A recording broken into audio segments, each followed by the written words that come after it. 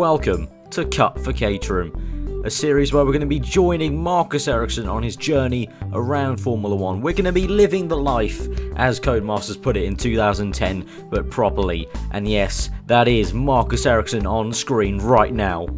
Nailed that character recreation. Got the hair spot on. Definitely Marcus Ericsson. No doubt about it. Shut up. So, Marcus Ericsson just graduated to Formula 1. He's just found out. Let's go to him and let's see what he's been doing on the very day he found out. Obviously, probably a lot of celebrations bouncing around. So let's go to him. Let's see what crazy shenanigans he's getting up to. Caterham is shit. What? What was that, mate? What? Was that you, mate? Do you want to fucking go? Fucking dickhead. Telling Caterham is shit. You're a loser! What? Oh my days, no, take one for that. Caterham got fucking 12th place last year, you dickhead. Yeah, take one on that, and that. And so we take our private limo towards our private plane to go to Australia. The first round of the Formula 1 season, and we are in the air, relaxing with a bit of champagne. We've partied enough, and now it's time to get ready for the new season of Formula 1.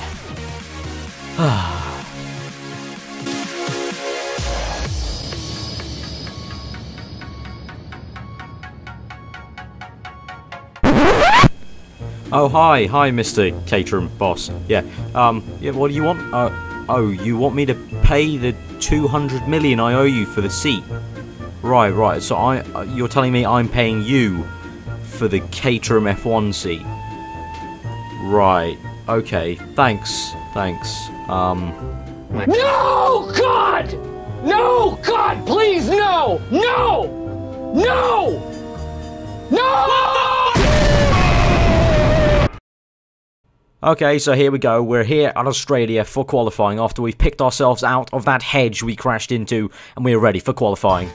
Here we go on the flying lap in this beautiful green vomit Caterham. Here we go onto the flying lap now in Q1, going through his right-hander, going purple at the moment. You know, let's ignore the fact no one set a time yet through this high-speed chicane. Third gear action in a high-speed chicane. That is impressive, and we're coming through for 4th place at the moment, but we'll ignore the fact only 4 people have set a lap. And now here we come for our second flying lap, opening DRS, going at 5 million miles per hour, 22nd place. No! Well, that wasn't the best, but we can make it up in the race. So let's meet our crew here. We've got our first mechanic here, Terry. That looked heavy. Are you okay? Yes, I am okay, Terry. There's a big fact that I'm not in a fucking crash. Jesus, Terry. Right, well, let's go to our second mechanic here, Joel. Prime tyres confirmed for next pit stop.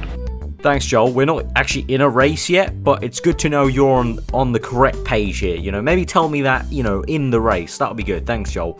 And finally, we've got our resident mechanic, Eddie. So, Eddie, could you get me those really important blueprints? I want to show the viewers our massive plans for Caterham here with Marcus Ericsson. Here we go. We got the V2 turbo. Obviously, we couldn't afford a V6 because those extra 4 cylinders are very expensive. We've got a plank of wood for the front wing because, you know, we're down on power, so we're going for the low drag setup. And, of course, no R&D upgrades are planned. I mean, you know, why would we?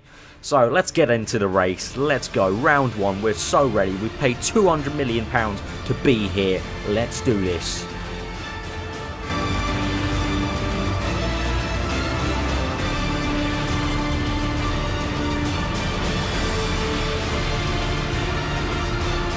So here we go. This is it. The final outcome.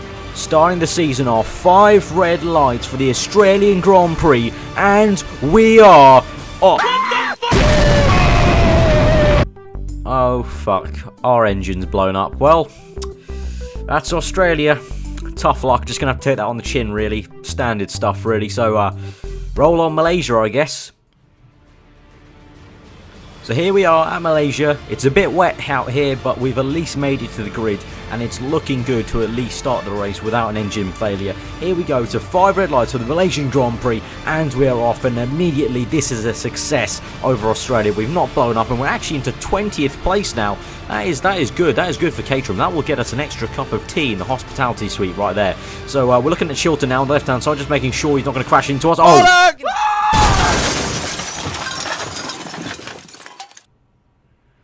Well, after that huge crash in Malaysia, we're thankfully out of the hospital now. No harm done.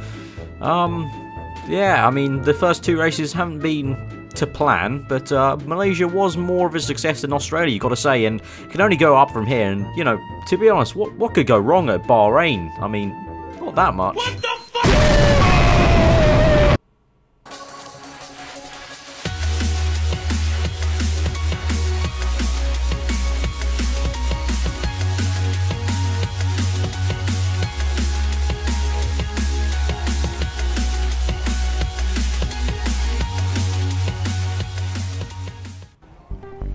Ah, hot dog stand. Could I have one? What? Hey, you dickhead! You do not know who I am? I'm Marcus Ericsson. What are you driving away from me? You Oh my god! Surprise, motherfucker!